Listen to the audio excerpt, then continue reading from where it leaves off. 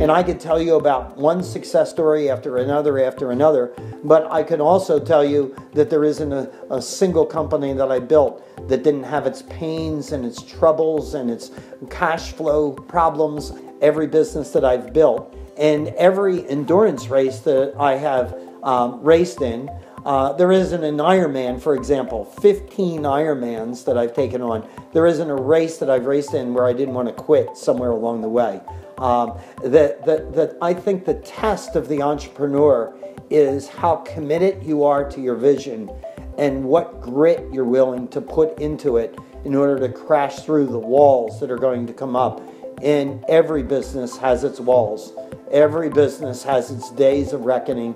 I just have never been graced with the pleasure of being in a business where we didn't run out of money or were threatened to run out of money. I can remember having two business partners and myself realizing that we weren't going to be able to make payroll on Friday, but we had half the money, and we literally did the Fred Smith discussion at FedEx, which is let's go to Vegas and put it on red and see if we can make payroll. Fortunately, we didn't have to do that, and we convinced a deep-pocketed person to help come in and take part ownership of the company and help us make payroll.